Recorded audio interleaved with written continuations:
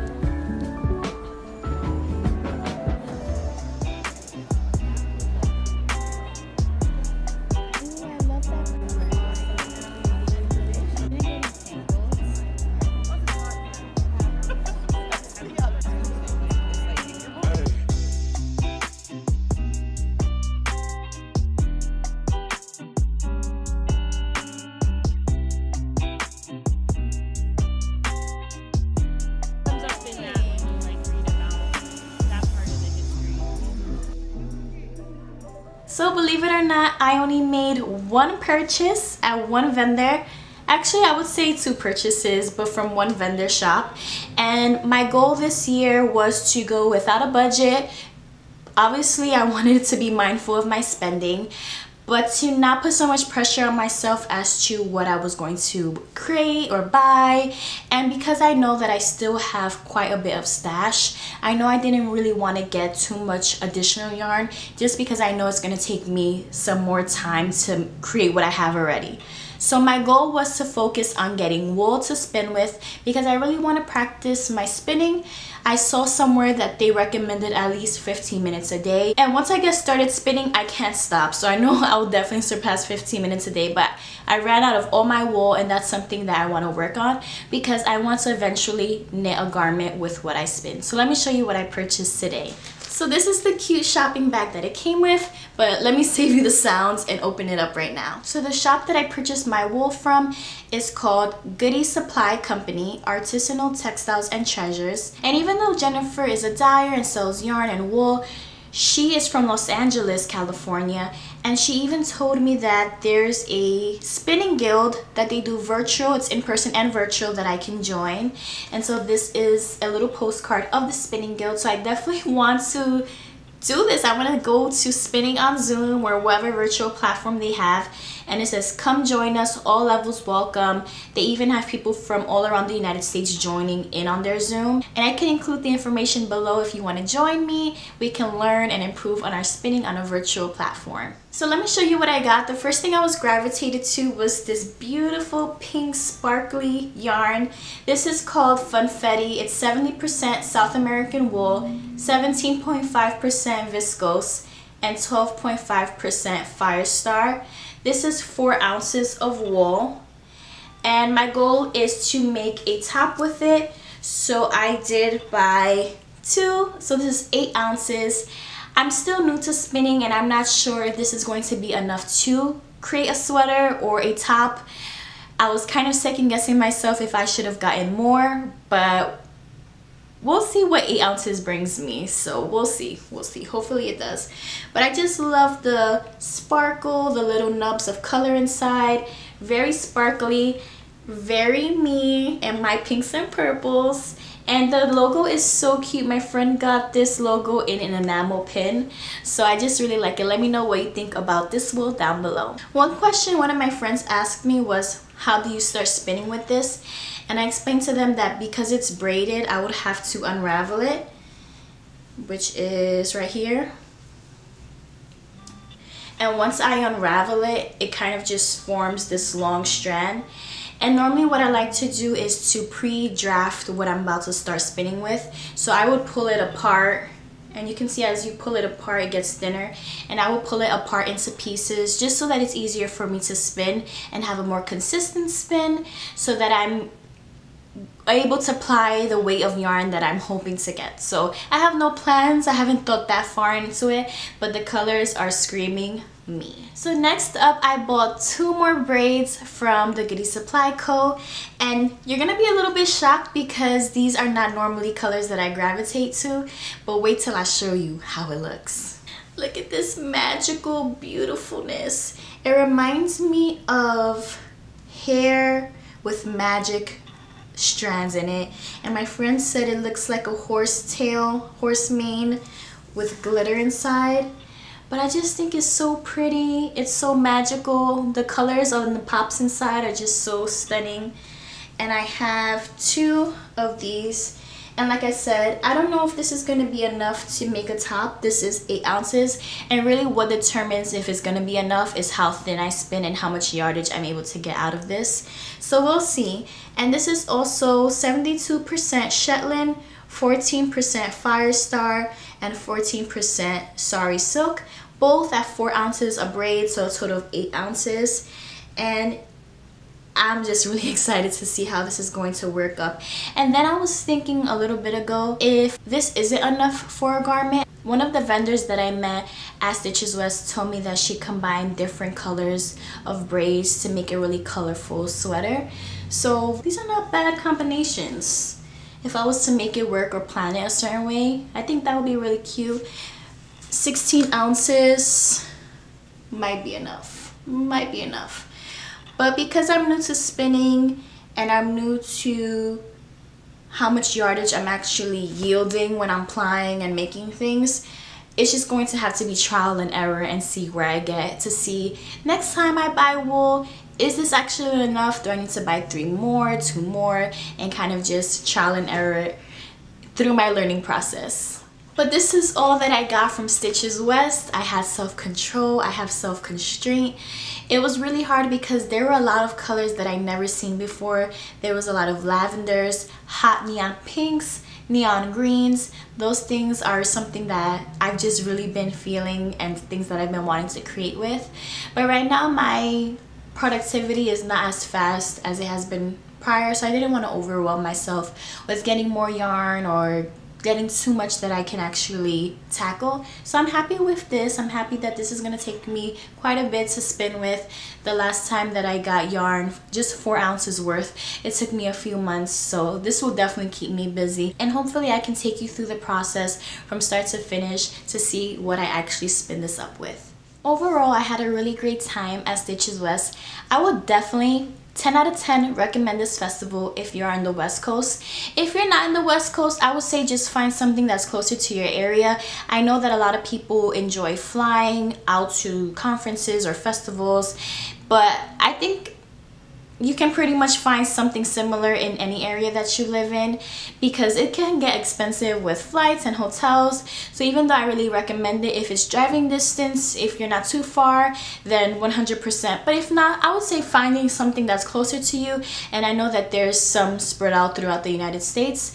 And I also use just a random search festivals near me and put my zip code to help me find what events are happening in my local area, just because the way these flights prices are going, that's something that I wouldn't really recommend this festival to if it's gonna be too much out of your budget. Stitches West had a optional face mask covering, so last year it was mandatory. This year it was optional because they're following state guidelines where they're not mandating masking anymore, and so a lot of people were uncomfortable about that.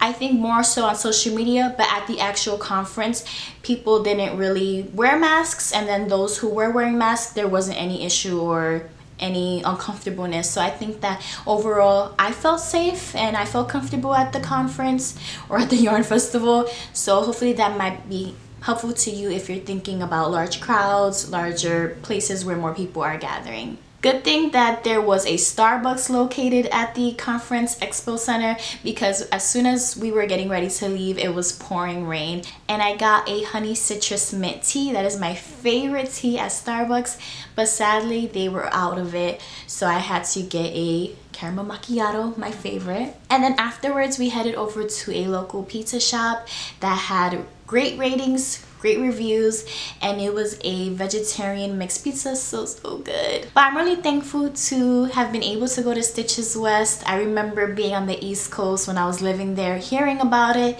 and I said, oh, that's too far. I don't think I would ever take a flight and pay for a hotel to go to a yarn festival, but I might. Maybe in the future I might think of it. I think it's really fun, especially when you have other yarn friends to go with and explore and even see the other sightseeing things the area has to offer. Good thing today was only a 20-minute drive, and I'm so thankful for my 2 friends able to come with me, see my yarn obsession, as well as encouraging me to buy all of the yarn goodness. But I do hope you enjoy the content. Definitely let me know what questions or comments you have about the festival, if this is something that you would like to join in the future. But now we are going to move on to finished objects and what I'm working on. So of course, going to Stitches West, I had to plan on my knit outfit, and I decided to wear the Rocket Tee by Tanis Fiber Arts. And the reason why I'm not wearing it right now was because I was definitely overheating. I wore this, I wore it with the Felix cardigan, I wore hand knit socks, and I had a coat on, like a light jacket.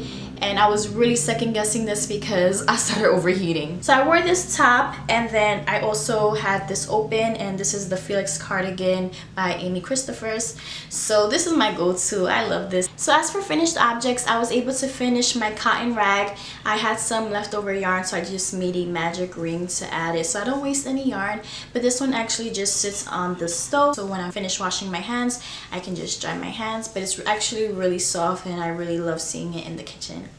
Someone did make a comment last time that they wouldn't be able to do cotton rags, but you could. They're just like towels. They dry extremely fast if it's 100% cotton. There's no issues with it drying overnight. similar to a regular towel. And the next finished object that I have is 99% finished. So I showed this last week and I was telling you that I wasn't really too happy with it. This is the fall pullover sweater by Wannipa Yunker. This is the second time that I've made it, but this time I made it longer so it wasn't cropped, and I made it short sleeves. But I just wasn't feeling it, so I ripped out some of the length so it can go back to being cropped, and I also added sleeves. So this is how it's looking. I can also try it on for you, but I extended the sleeves.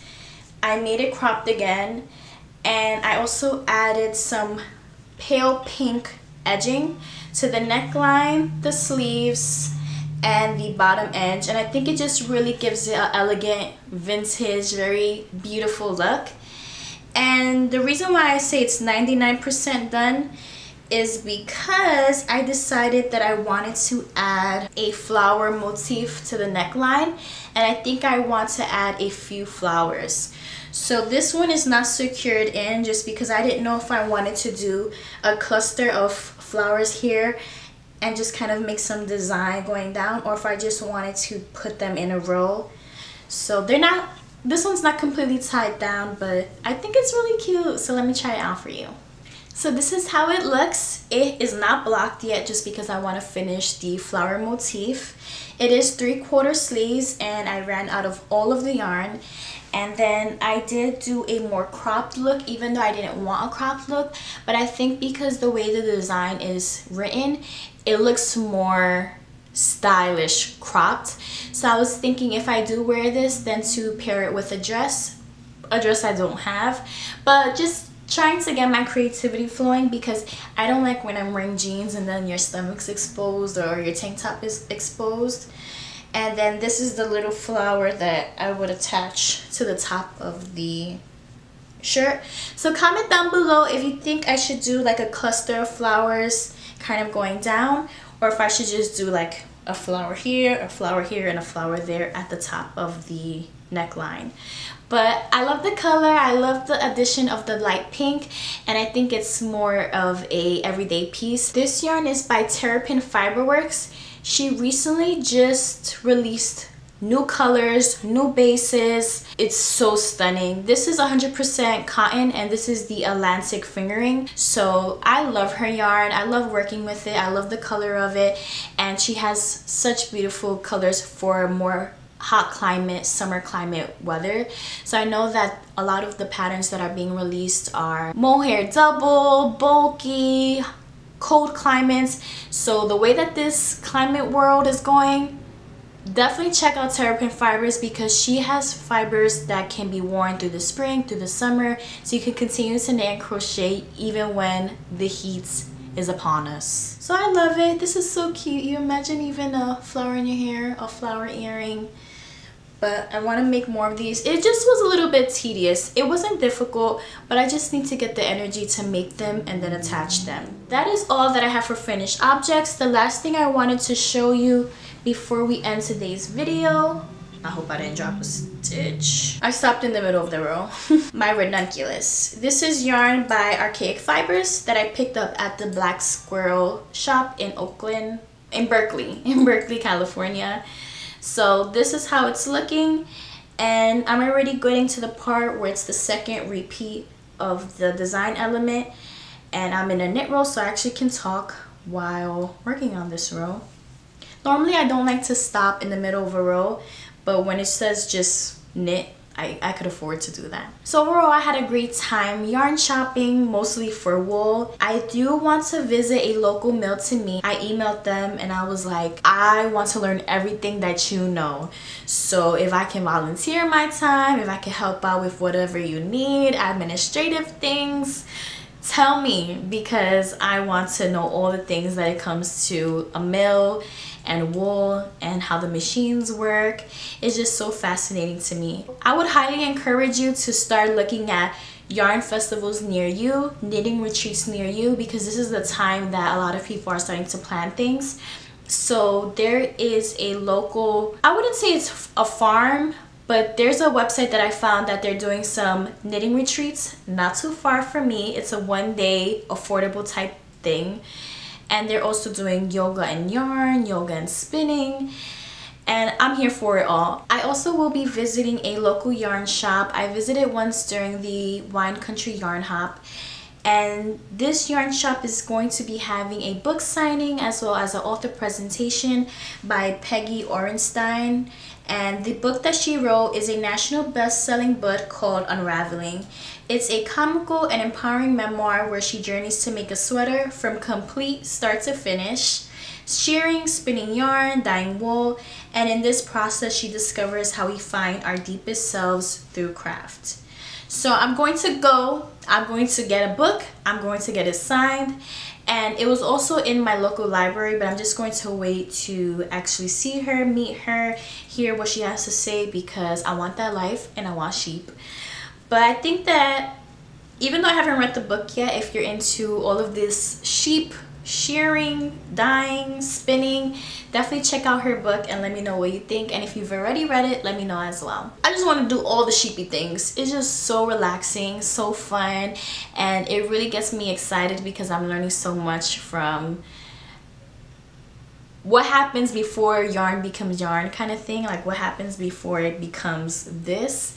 And that's something that really excites me, and I'm sure it excites you all, and I'll make sure that I take you with me and we can have these adventures together. But thank you so much for tuning in. I hope that you enjoyed today's video, coming along with me to Stitches West. I hope that you and your family are happy, healthy, and safe, and I hope to talk to you next week. Take care. Bye.